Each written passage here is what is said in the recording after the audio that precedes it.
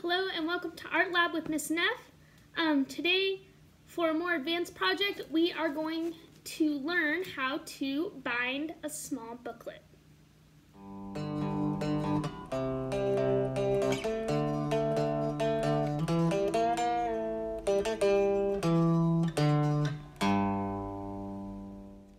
So we're going to do a type of binding.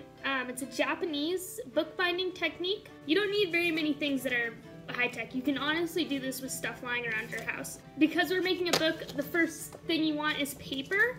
I have some white paper here, but I've actually bound a couple of notebooks with scratch paper, lined paper, colored paper.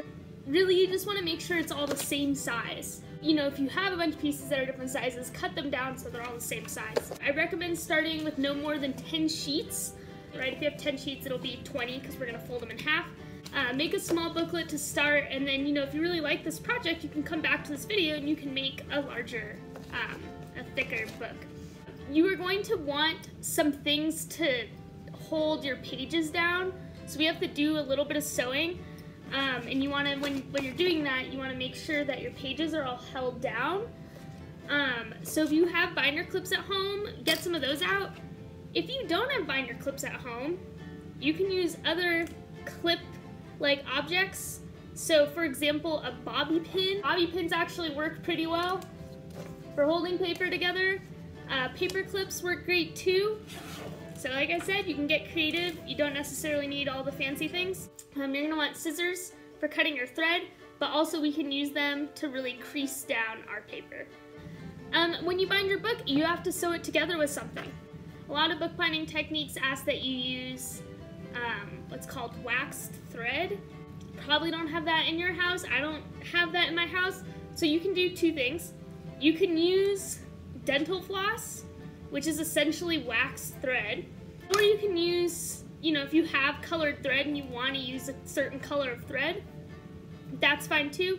If you have the option between an embroidery needle and a regular sewing needle, I recommend an embroidery needle. The reason I recommend if you have an embroidery needle is because they're a little bit stronger. They don't flex as much. And also when you're stabbing through your stack of papers to get through the other side, because of its length, it's easier to manipulate. It's easier to use. Other things that you want, you are going to want a ruler. If you don't have a ruler, you can still do this project, you just need a straight edge. We are going to use the ruler to measure things, but like I said, I'll show you a way around that.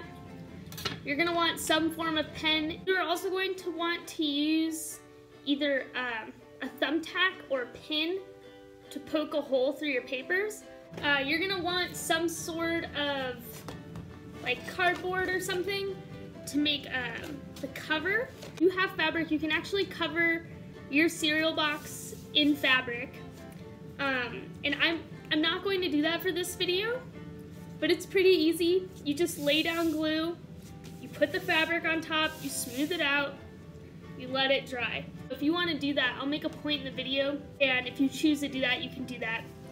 Because you do want to put the fabric on it before you bind your whole book together.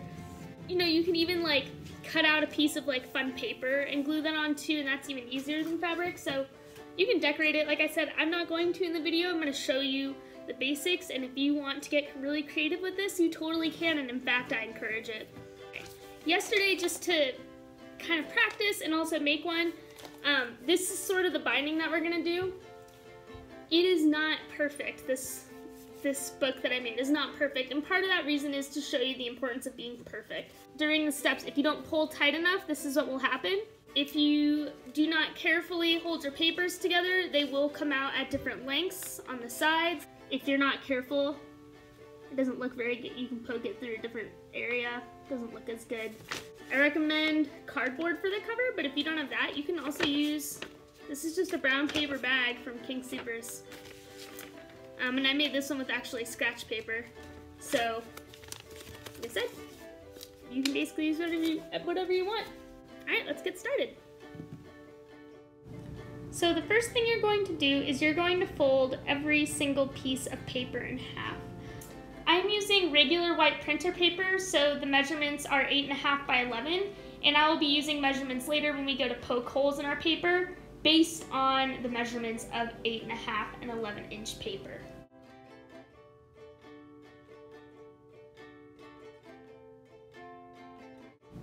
When you have all your papers together, kind of, pat them down, get them organized and straightened up, and then clip them together with your binder clip, bobby pins, whatever sort of clips you have laying around.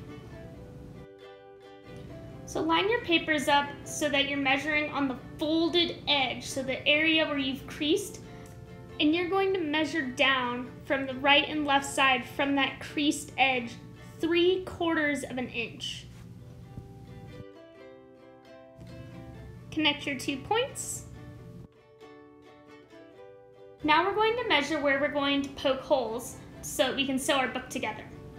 You are going to measure 1 inch in from each side. So if you have your ruler lined up 1 to 8.5 inches, you're going to make a tick mark on the 1 and a tick mark on the 7.5. To properly bind our book, we need 4 holes. So you're going to make a tick mark on the 5.5 and a tick mark on the 3-inch mark as well. Once you've marked where your holes are going to be, you're going to take your thumbtack or enamel pin and you're going to punch a hole through every sheet of paper where that tick mark is.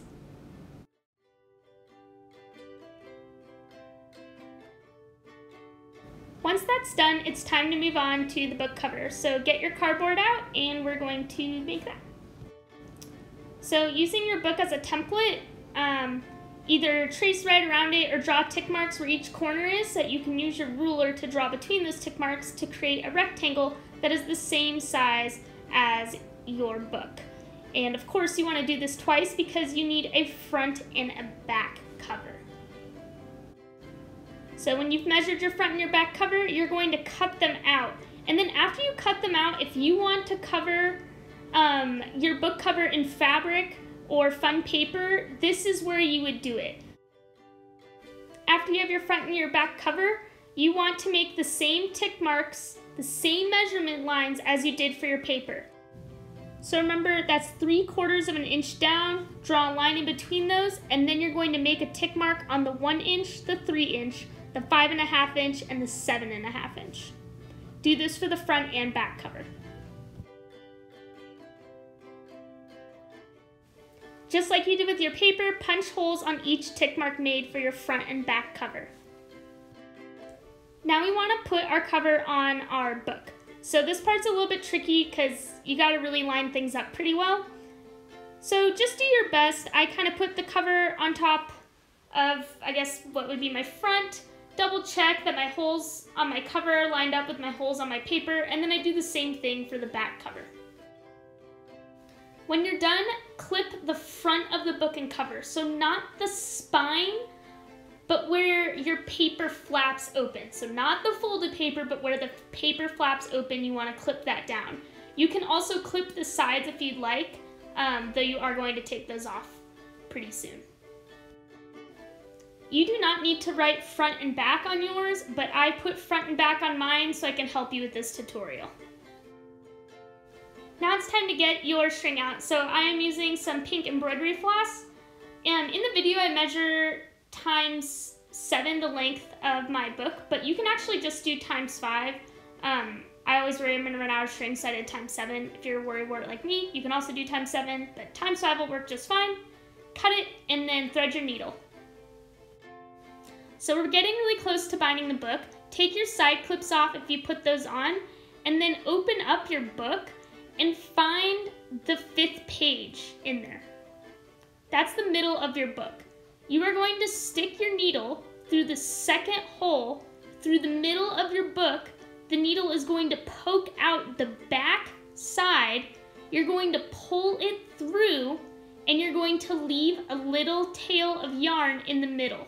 The reason for that is at the very end of this book, we're going to use that thread that's lying in the center of our book to tie a knot, and that's going to finish off our entire binding. So tuck in that thread that's in the middle of your book so it doesn't get in the way, and then get your thread, and you're going to go from that 2nd hole from back to front. So it's going to go around what will be the spine of your book. Make sure that you pull tight. If you don't pull tight, your binding will be loose.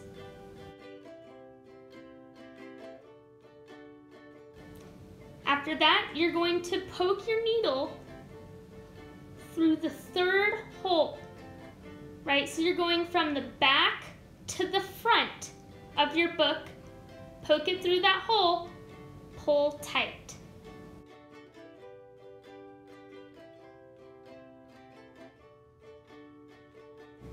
Just like earlier, we're gonna go around the spine and back through that same hole that our needle just came through.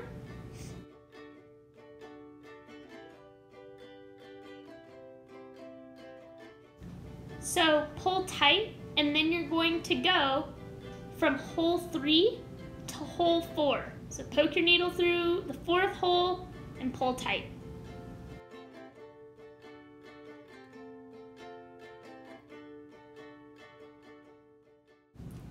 And again, around the spine and through the 4th hole.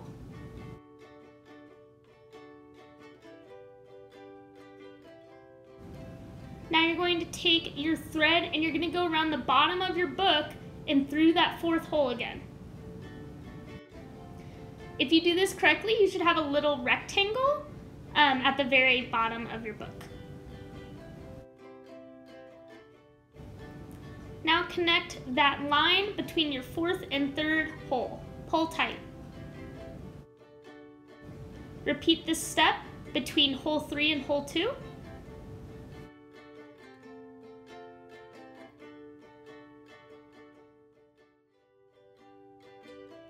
And then again between hole 2 and hole 1. So poke your needle through that very top hole. All right, and then we're going around the spine again, so from front to back through that 1st hole.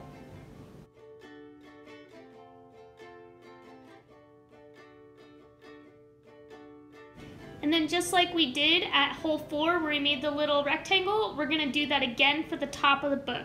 So you're gonna go around the top of the book and back through hole 1.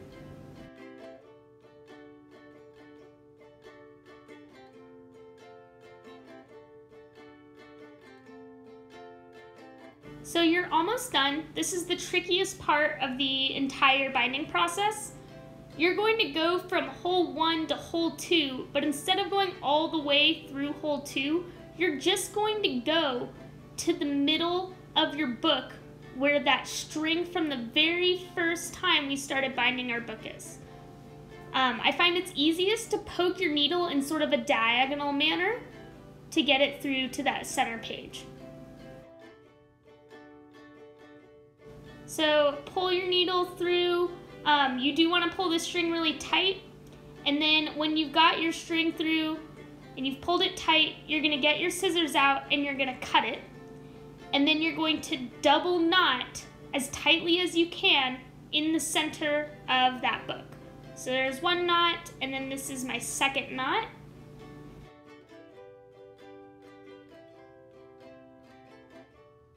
After you've got your double knot, cut as closely to the knot as you can in the middle of your book. And then the last thing we're going to do is we're just going to fold the cover. So I'm using a ruler, but you can actually just use your hands. You don't need a ruler. I kind of use the ruler to sort of make a better crease. You're going to crease that cover, and then every time you turn a page, you're going to crease that page too. And that's just part of this binding. And there you have it. You got a book. Alright, so if you followed along, you should have a little booklet. I know it's kind of tricky, but I figured since you're at home and, I don't know, maybe your sketchbook's running out of pages, now you can have a little sketchbook. If you like this, let me know. I can do another book tutorial. And yeah, I hope that everybody's staying safe at home and you're all having a good time, and I will see you next time.